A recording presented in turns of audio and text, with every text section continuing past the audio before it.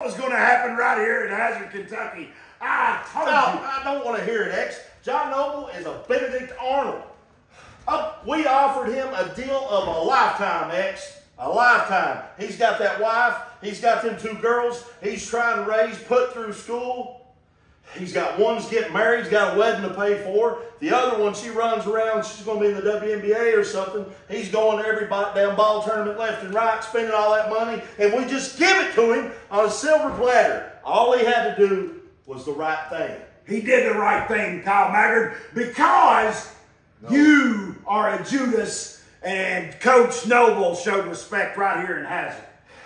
If the right thing is hitting Kyle Maggard in the back with a chair like a coward that he is, come November 23rd, they won't have to worry about money for a wedding. Come November 3rd, they won't have to worry about money for basketball. Come November 23rd, they won't have to worry about money for all the Melanie buys. November 23rd, they'll have to worry about money on November 24th for John Noble's funeral, X. For his funeral.